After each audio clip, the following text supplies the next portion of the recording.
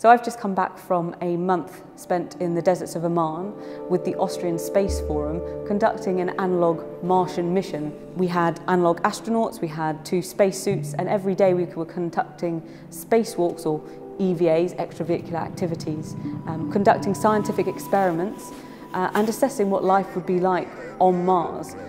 Being in the isolation of the deserts of Oman was a really crucial factor in increasing the fidelity of what you would experience on a Martian mission. So if the RAF received a distress signal from Mars, you'd certainly need to have aviation and space medicine doctors involved in designing the life support systems and thinking about the medical considerations in order to get those people there and back. And there's a whole number of medical considerations to take into account.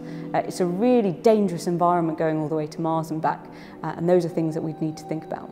I was acting as the medical officer looking after the general health of the crew, but also specifically monitoring the astronauts during their spacewalks and making sure that they were fit and healthy to carry on the next day. I was able to discuss issues with the medical team back in Mission Support Centre, back in Austria. However, there was a 20-minute delay for any reply, which is exactly what you would experience on a real Martian mission. So for a mission to Mars, there are a number of medical concerns that we as doctors would have.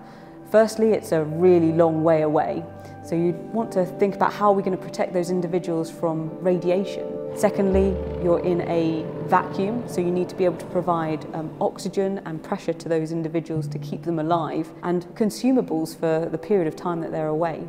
These people are going to be in isolation for quite a while, so we have to consider the psychological aspect as well.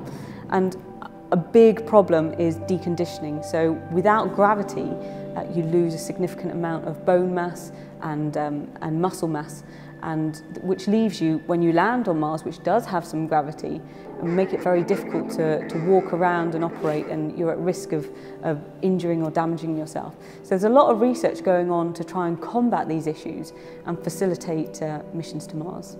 Space is a really important topic because it's the future. But not only that, but it has so many applications to how we operate on a terrestrial environment back here on Earth. So it's a really exciting time as we're planning these lunar and Martian missions for young people to get involved in science, maths, medicine, all of these things that we need to enable a mission to get to Mars.